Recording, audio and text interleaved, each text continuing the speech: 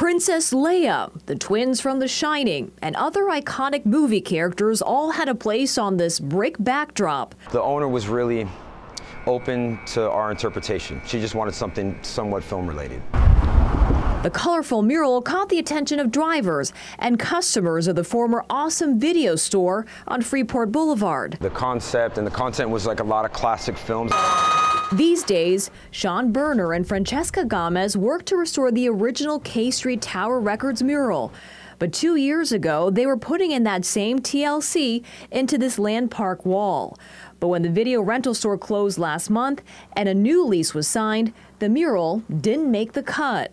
Under the Visual Artist Rights Act, we should have been notified 90 days before that was going to happen. The disappearance of this mural is getting quite a response from the community. When we arrived here, we found this makeshift memorial with a candle and a bouquet of dead roses inside a vase that reads, "Not so awesome." It's very decent artwork, really. You know, it wasn't like an eyesore or anything like that. Actually, I think they should have left it up there.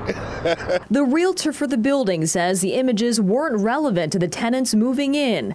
Land Park Gold and Silver. We specialize in jewelry repair, manufacturing, rare coins. But Jeff and Judy Montgomery say they're willing to give this blank canvas a second act. The same love and concern that went into the last mural, we want to see that exact same compassion go into the side of this building. In Sacramento, Kathy Park, KCRA 3 News.